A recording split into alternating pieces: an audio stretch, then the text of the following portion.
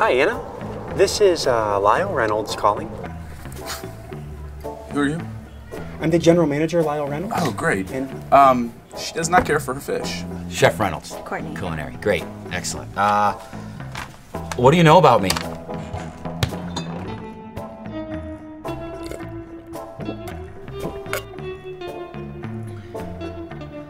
What? Who wants to be on television as some chef now? Now, let him be on television with Sesame Street crew. It's good. We're doing good. I mean, you know, there's a lot of, issues. You know why? Because I'm uncomfortable working with someone that, just give me 1 second, that you slept with. These people are the scum of the earth. Come here. Good, how are you How'd doing? your big night go? It was, Why do you think Straight up. I brought in a young one? Make her jealous. Make her jealous. The new one comes in. Cheers. Cheers. We're getting drunk and we're gonna screw. Yep. These people are like fucking orcs from Mordor. I swear.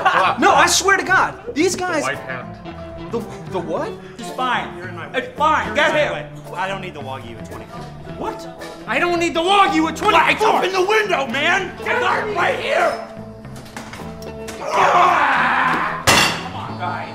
I'm pretty sure we didn't run out of sugar because I ordered a box of it 2 weeks ago. The water main broke on that.